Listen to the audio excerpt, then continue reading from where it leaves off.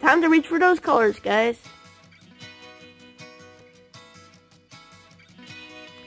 That's right. After several times of me praising that game, time to show the reason why I love this game, or just do a review of this game, specifically this version. My buddy Alec gave me this game because he says he's not a Sonic expert unlike me.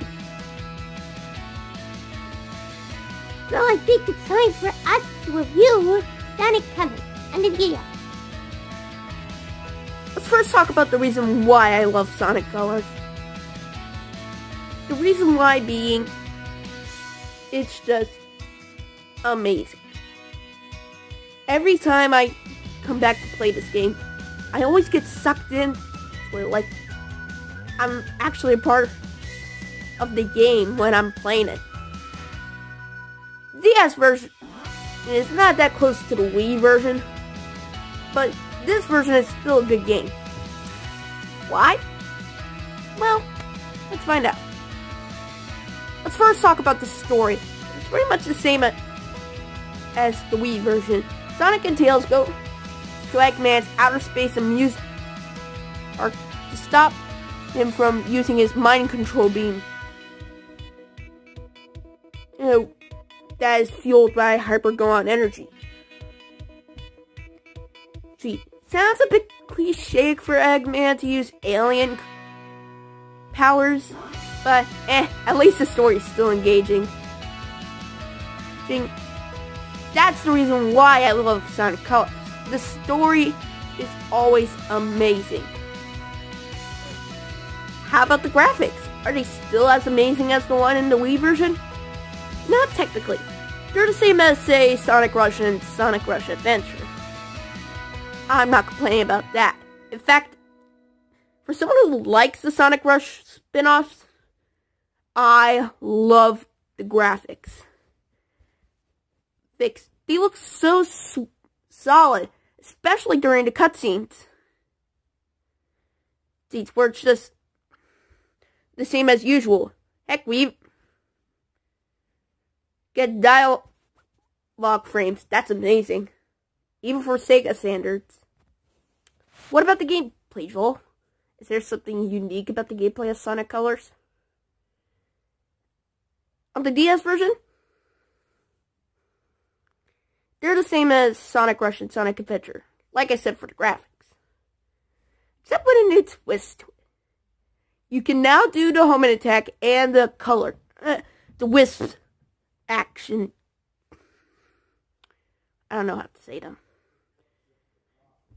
Now, instead of laser drill, spikes, cube hover, or rocket, get friend,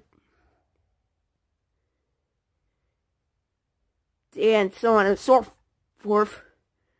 The wisp in these games, this game, are laser, drill, rocket, get burst, and void.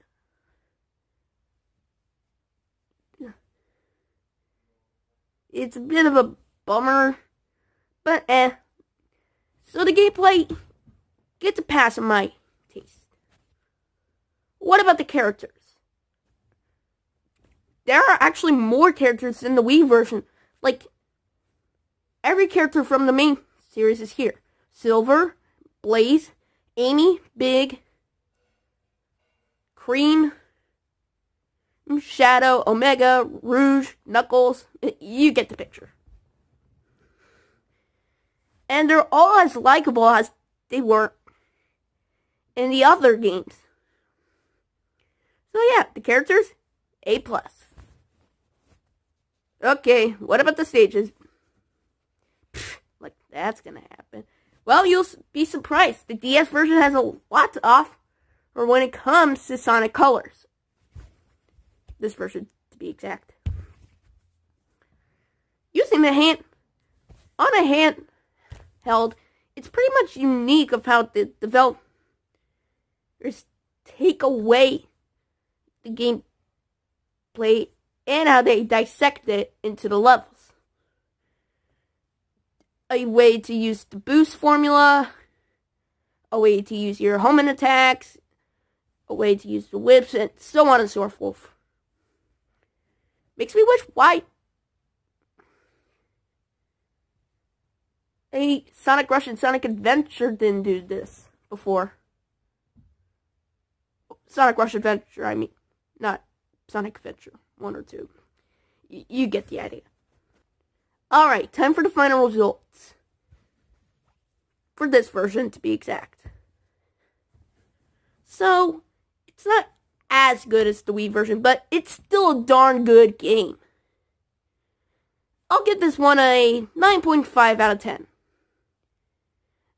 I love this game. But for the Wii version, it's a full caps lock 11 out of 10. You heard me say I rank Sonic Colors as my #1 favorite game of all time. Here, I'll probably say like top 30 or something.